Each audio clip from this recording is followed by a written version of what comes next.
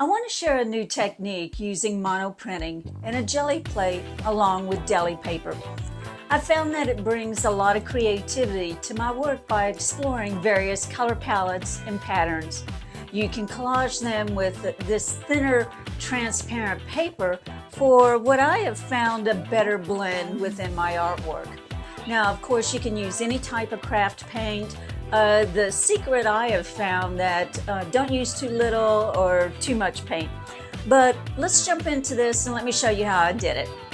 I'm adding a couple of different colors on the jelly plate. It's a little bit more transparent than I'd like, so I'm going to add a little bit more. From there, I'm going to take the brayer, roll it out where it's not too thin, but not too thick either. From there, with this first one, I'm going to lay down a stencil and then put the deli paper on top of it. When you push down on the deli paper, I'm trying to bring up some of the color that's not within the stencil itself. You can use this paper for future art projects itself. Make sure you really press it down well to remove it, and then remove the deli paper. The most exciting part is once you lift the stencil itself, go back in with new deli paper, put it on top, really press that down to pick up that print. And this is so beautiful that I can use it in another art piece. So what I'm going to do, I'm going to take the deli paper, I'm going to add Golden's matte medium, apply to the back of the deli paper and also to the canvas.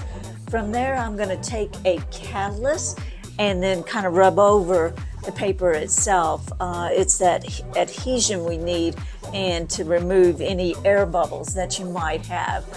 Be careful not to tear the paper. It is very thin itself, but you want to make sure it's secure also. So next I'm going to start adding the underpainting to Willow. At this point, I'm just kind of blocking in color. Yes, this is oil paint because I do want a lot of translucent layers. It's not accurate at this time frame, but it's the first layer. You'll see that I move color around her. I want to be able to not just have it in one place. It kind of keeps that movement of the color as it dances around the portrait itself. I found with me, if I just paint in one area and then I go on to the neck or I go on to the shoulder, each one's going to have a little bit different ways of layering. So I found I kind of paint all over. So there's always an ugly stage, but that's what's exciting.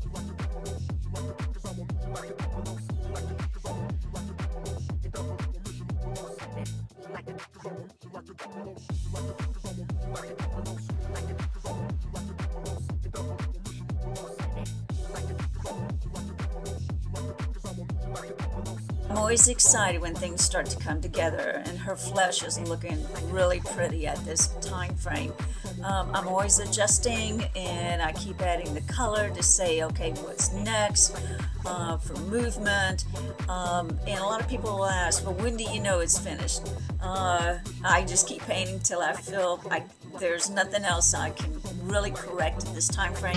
I do wait a couple of days for it to dry to really check different angles of the painting to be able to see if I need to make adjustments before I do any type of varnishing. Also, forgive the background, it went from, a little bit warmer to the white. I'm moving around my art room. That'll be another video, which I'm real excited about. Something new that's coming in, and I hope that's going to help me out with all the editing and the video and the lighting, so I can keep it in one place instead of having to move it around a million times. I hope y'all have a great day. I hope you enjoyed that. Please leave me a comment. Please share with your friends. I'm trying to grow the channel community. I would love to know what y'all would like me to paint or explain. I do a lot of different ways, and I think that's the most exciting about art. It's not just one way. But would love to answer any questions that you may have. Y'all have a great day. Till the next video, take care.